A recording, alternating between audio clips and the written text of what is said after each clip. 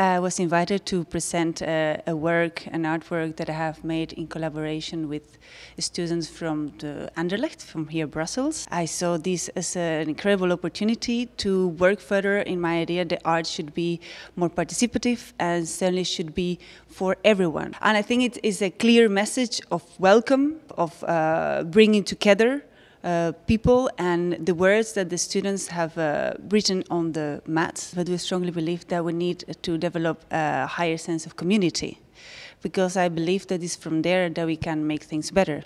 Perhaps smallest communities will increase the communication amongst us all and move us to be more solidaire and more caring with each other.